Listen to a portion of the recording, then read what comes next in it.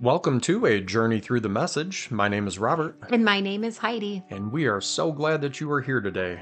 We absolutely are. Today is day number 20. We are so happy to have you along for the ride today on a journey through the message. It's been an action packed few days in the Bible lately. Oh, it absolutely has. I've got some things to say to people that say the Bible is stuffy and boring. It's anything but. We've had some action in the New Testament with the church exploding and just people learning about this new thing called the Way. Oh, And we've yes. had a whole bunch of movement in the Old Testament with Joseph and him being in prison and all of this Oh, my stuff going on in goodness. his We've got life. some murder. We've got mayhem over here. We've got going to prison and rejoicing in it. There's a lot of what the world might call craziness in the Bible, but it's got a beautiful message and it's for a very specific reason. Boy, they should make a movie about the Bible or something. Pretty sure they have. So we are going to start out with a quick prayer like always, just get our minds and our hearts ready for what God's about to say to us and through us, hopefully. We are not people that have some fancy degree sitting on the wall or anything no. like that. We're just passionate about Jesus. We're passionate about the Bible, and we love sharing a little bit of that with you. He's done amazing things in both of our lives. Amen I to mean, I think I can speak for both of us and say neither one of us ever imagined years ago that we would be sitting here right now doing these things that we're doing. Complete miracle. It is. There's no Complete other miracle. word to use for it. So if he can use us, if he can work through us, if he's willing to stoop down to our level, He did reach the bottom of the barrel and I pull the two of us out. guarantee no So matter what it is you're going through, I guarantee he can take you through that as well. I promise you, and even better, you are going to love the person you are at the end of your journey with Jesus. I promise you. So, Father God, open up our hearts and our minds today to just be receptive to what it is you want to say to us and how you want us to hear the words that are being spoken, how you want us to interpret these words that are written on these pages, and just open our hearts and minds to that. And I just pray that no matter who's listening, that there's a special little blessing in there for somebody. Oh, absolutely. I just feel so strongly that somebody is just, there's a weight, and I'm praying over someone. I don't even know who you are, but I just pray that something in here will help release you from some of that weight and show you that there's a reason for it. And I promise God's going to show it to you in due time.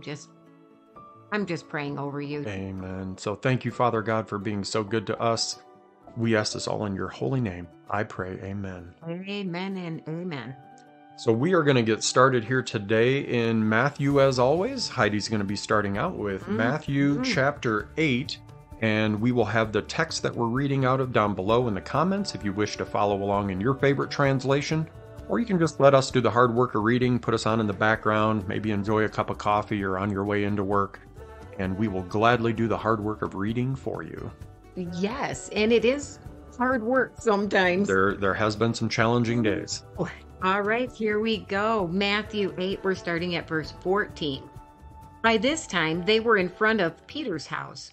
On entering, Jesus found Peter's mother-in-law sick in bed, burning up with fever. He touched her hand, and the fever was gone. No sooner was she up on her feet than she was fixing dinner for him. I want to believe that I would have done the same thing. I'm going right now to fix you some dinner. But, and we talked about this briefly, it caught me off guard again, the reminder that Peter was married. I think I'm going to speak for me, Sure. often think of these as single men just going all over. Peter was married, has a mother-in-law, he has a home. Did the wife travel with him? Did she stay home? I have questions. I don't know if that ever gets answered, I but know. No. anyways, continuing. That evening, a lot of demon-afflicted people were brought to him. He relieved the inwardly tormented. I like how that's phrased, inwardly tormented. Yeah. Yeah, because I'm Oh, sure there were people dealing with all sorts of things oh that we have no. names for today that they had no clue what was going on. I mean, think about it. You're talking about Oh. there wasn't even Band-Aids back then. Inwardly tormented. Yeah. What a perfect description Yeah. for mental illness. Oh, he cured the bodily ill. He fulfilled Isaiah's well known revelation. He took our illnesses and he carried our diseases. When Jesus saw that a curious crowd was growing by the minute, he told his disciples to get him out of there to the other side of the lake. As they left, a religion scholar asked if he could go along. I'll go with you wherever, he said. Jesus was curt. Are you ready to rough it? We're not staying in the best inns, you know. Another follower said, Master, excuse me for a couple of days, please. I have my father's funeral to take care of. Jesus refused. First things first. Your business is life, not death. Follow me. Pursue life. Mm. That's kind of a hard statement to swallow. You think of funerals, imagine that day when it comes in, it's a family member, it's a parent or a sibling or whatever it might Sure. be. Not being there for that funeral, but what a reminder that funeral is for the people here, the living people. Yeah. It's not for that person who's gone. That person is already home. They're not here.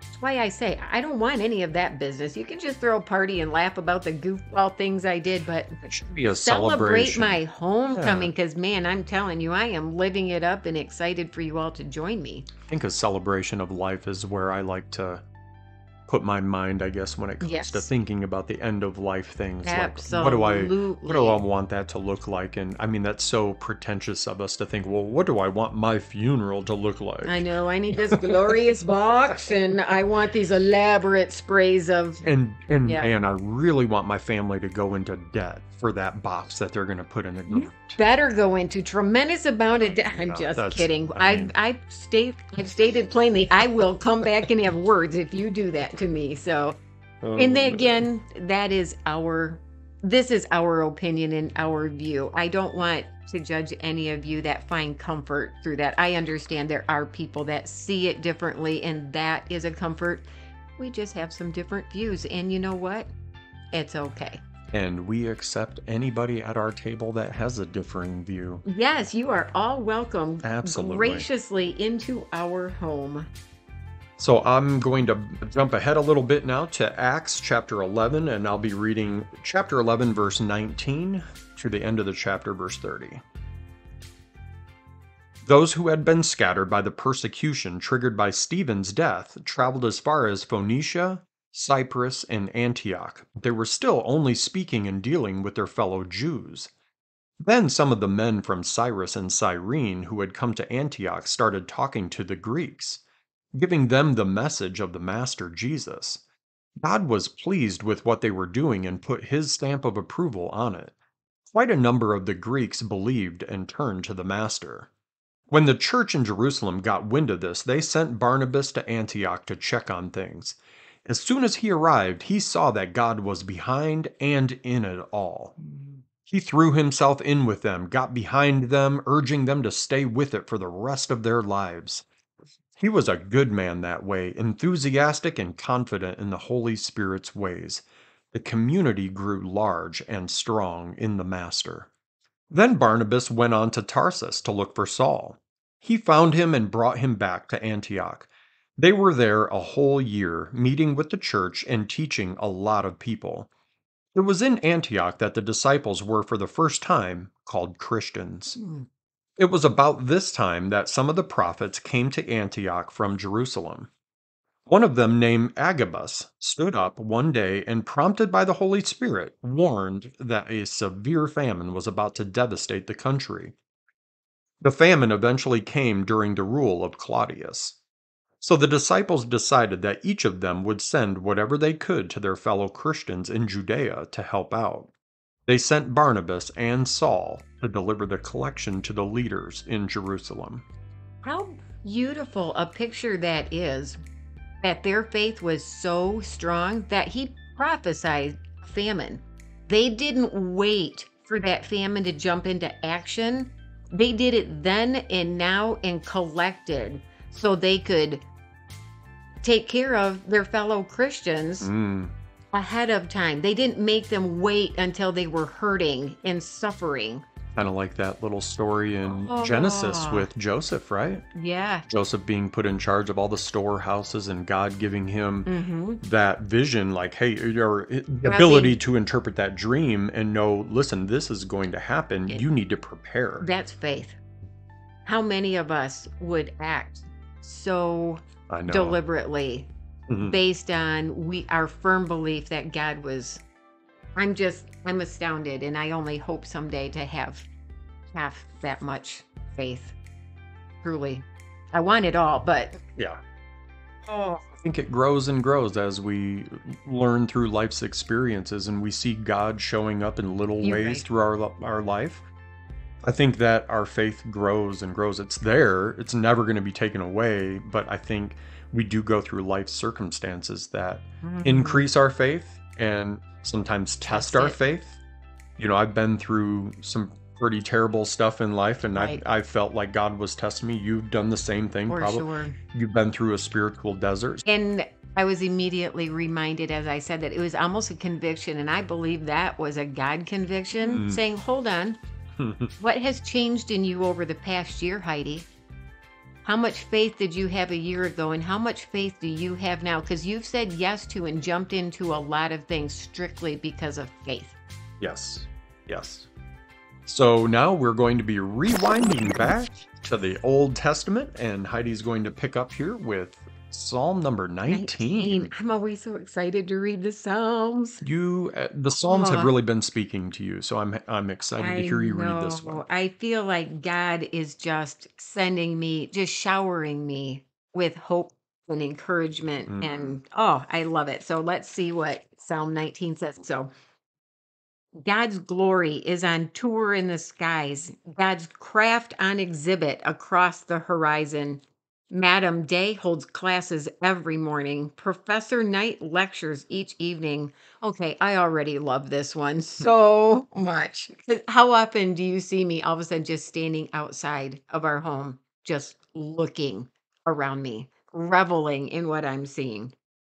Their words aren't heard, their voices aren't recorded, but their silence fills the earth. Unspoken truth is spoken everywhere. God makes a huge dome for the sun, a superdome. The morning sun, a new husband leaping from his honeymoon bed, the daybreaking sun, an athlete racing to the tape. That's how God's word bolts across the sky from sunrise to sunset, melting ice, scorching deserts, warming hearts to faith. The revelation of God is whole and pulls our lives together. The signposts of God are clear and point out the right road. The life maps of God are right, showing the way to joy. The directions of God are plain and easy on the eyes. God's reputation is 24 karat gold with a lifetime guarantee. Hmm. Decisions of God are accurate down to the nth degree. God's word is better than a diamond set between emeralds. You'll like it better than strawberries in spring, better than red, ripe strawberries. Think of those summer strawberries, Those are the fresh, picked best. and warm, that sweetness. Mm. There's nothing like those Michigan summer. There's more. God's word warns us of danger and directs us to hidden treasure. Otherwise, how will we find our way or know when we play the fool? Clean the slate, God, so we can start the day fresh. Keep me from stupid sins, from thinking I can take over your work. Then I can start this day sun washed, scrubbed clean of the crime of sin. These are the words in my mouth. These are what I chew on and pray.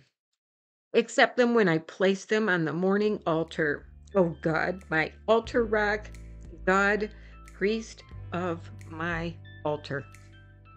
David didn't let you get out without crying today, did he? No, I find such Hmm. beauty and hope in these Psalms. And I think it's recognizing that a man like David being brought to his knees and just devastated by his actions and what he had chosen to do in his life and the price that Yeah. that cost. not just to him, Yeah. it cost his child his life. And to everyone around him. It cost a woman her husband Yeah. and her sense of security and safety. He took that from them. Bathsheba was never the same. David raped her. Don't make it romantic or fantasize that it was a mutual thing. It wasn't. And this woman suffered, and David knew he caused it. And then he took the child away from David. The way he writes, that understanding of God's grace and his love and the glory of God. It's very refreshing. It's like It's sweet water beautiful. to your soul. Just beautiful that nothing you have ever done will take God from you. And now I'll be closing out for the day with Genesis chapter 42 and 43. Thanks right. again for joining along. I'm going to dry my tears and listen to the Old Testament shenanigans. So That's right, and there's plenty of them. When Jacob learned that there was food in Egypt, he said to his sons, "Why do you sit around here and look at one another?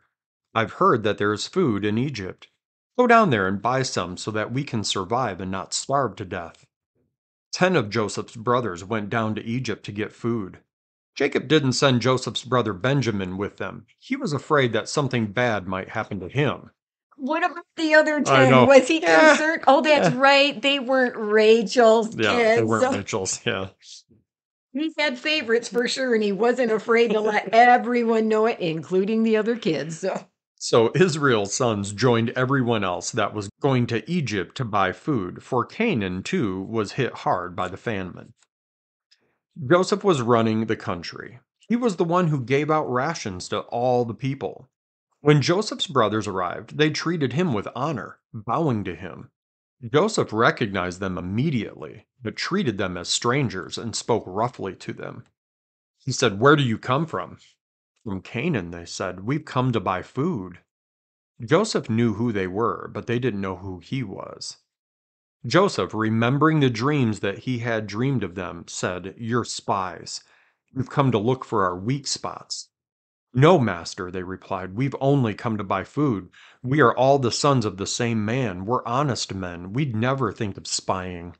Oh, did they just throw out the "we're honest Yeah, can you men"? imagine the roiling inside of Joseph at that point? He said, "No, you are spies. You've come to look for our weak spots."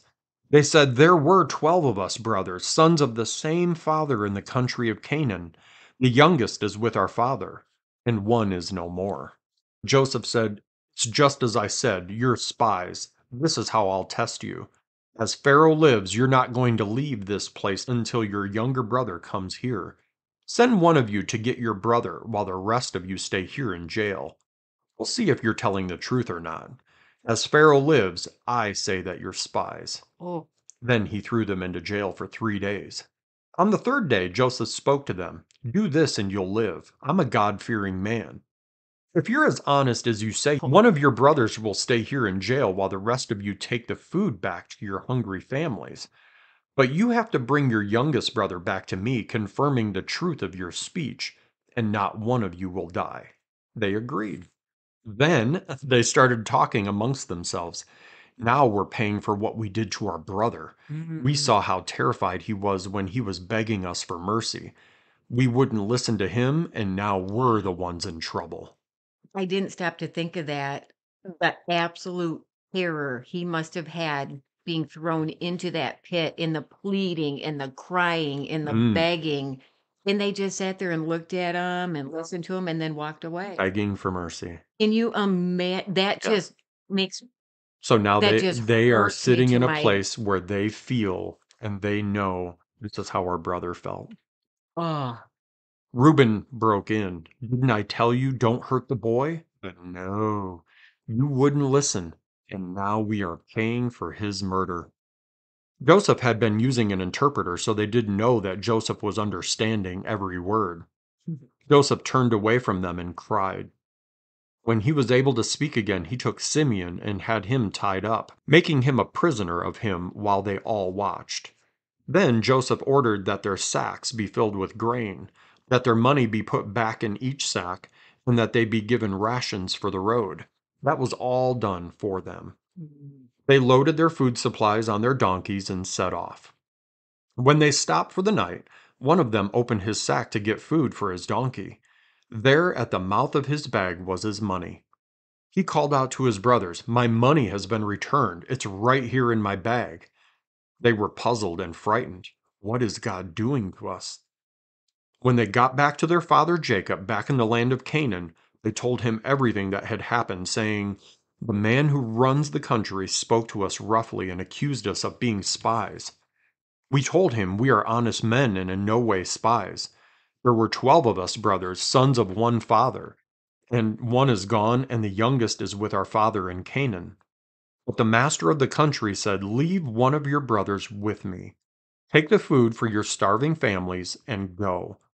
Bring your youngest brother back to me, proving that you're honest men and not spies. And then I'll give your brother back to you, and you'll be free to come and go in this country." As they were emptying their food sacks, each man came on his purse of money. On seeing their money, they and their father were upset. Their father said to them, "You're taking everything I've got. Joseph is gone, Simeon's gone, and now you want to take Benjamin? If you have your way, I'll be left with nothing." Reuben, Meanwhile, there's a whole lot of other sons there hearing. yeah, meanwhile, these other guys are like, "Well, what about me, Dad?" Like, There's a lot of us left, but Reuben spoke up, "I'll put my two sons in your hands as hostages. If I don't bring Benjamin back, you can kill them. Trust me." grandchildren. His grandchildren. Yeah, go ahead and kill your grandkids. But Jacob refused. "My son will not go down with you. His brother is dead, and he is all that I have left. If something bad happens to him on the road, you will put my gray, sorrowing head in the grave."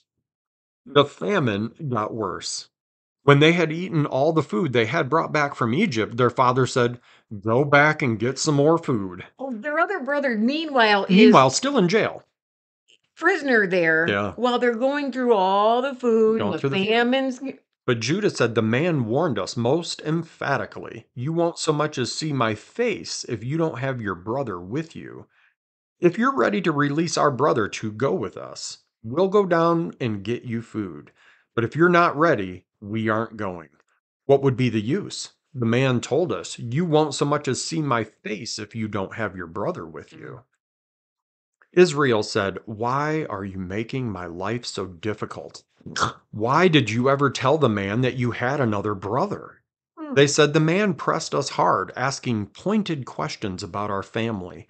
Is your father alive? Do you have another brother?" So we answered his questions.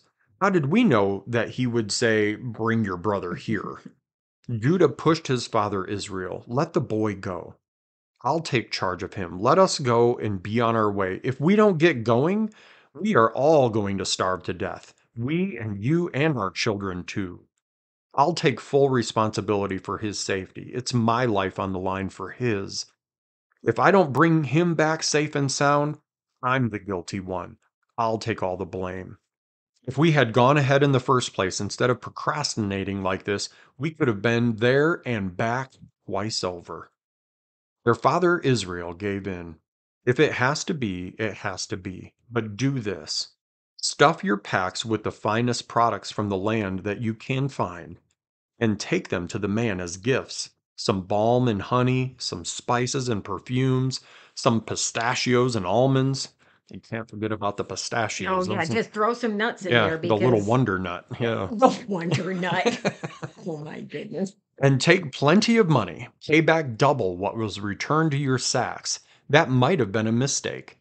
Take your brother and get going. Go back to the man, and may the strong God give you grace in that man's eyes, so that he'll send back your other brother along with Benjamin. For me, nothing's left. I've lost everything." The men took the gifts, double the money, and Benjamin. They lost no time in getting to Egypt and meeting Joseph. When Joseph saw that they had Benjamin with them, he told his house steward, "Take these men into the house and make them at home. Butcher an animal and prepare a meal. These men are going to eat with me at noon." The steward did what Joseph had said and took them inside. But they became anxious when they were brought up into Joseph's home, thinking it's the money. He thinks that we ran off with the money on our first trip down here, and now he's got us where he wants us. He's going to turn us into slaves and confiscate our donkeys. So then they went up to Joseph's house steward and talked to him in the doorway. They said, "Listen, master, we came down here the other time to buy food, and on our way home, the first night, we opened our bags and found our money at the mouth of the bag, the exact amount that we had paid. We've brought it all back and have plenty more to buy food with. We have no idea who put the money back in our bags." The steward said, "Everything is in order. Don't worry. Your God and the God of your father must have given you a bonus. I was paid in full." And with that, he presented Simeon to them. He then took them inside Joseph's house and made them comfortable, gave them water to wash their feet, and saw to feeding their donkeys. The brothers spread out their gifts as they waited for Joseph to show up at noon. They had been told that they were to have dinner with him. When Joseph got home, they presented him with their gifts they had brought and bowed respectfully before him. Joseph welcomed them and said, "And your old father, whom you mentioned to me, how was he? Is he still alive?" They said, "Yes, your servant, our father, is quite well, very much alive." And they again bowed respectfully before him. Then Joseph picked out his brother Benjamin, his own mother's son. He asked, "And is this your youngest brother that you told me about?" Then he said, "God be gracious to you, my son." Deeply moved on seeing his brother and about to burst into tears, Joseph hurried out into another room and had a good cry. Then he washed his face, got a grip on himself, and said, "Let's eat." Joseph was served at his private table, the brothers off by themselves and the Egyptians off by themselves. Egyptians won't eat at the same table with Hebrews. It's repulsive to them. The brothers were seated facing Joseph, arranged in order of their age from the oldest to the youngest. They looked at one another, wide-eyed, wondering what could happen next. When the brothers' plates were served from Joseph's table, Benjamin's plate came piled high, far more so than his brothers, and the brothers feasted with Joseph, drinking freely. And friends, that is the end of chapter 43. What a So tangled web. much going on in that. Yeah. And Joseph, the emotions. I mean, this is his family. I'm sure he never thought he would ever see them again. Ever. And now he's being reminded with them bowing to him. Think of the emotion of him remembering the dream that he had years ago that he told his father about. And he said, just as a child, like, "Hey, this is the dream I had." And I guarantee you in that moment that he had to run out, have a good cry, and just get himself together, that those emotions and those memories probably came rushing back to I'm him sure. in such a way I'm sure. where it was just completely, yeah. Yeah. We do have a couple questions. Sure.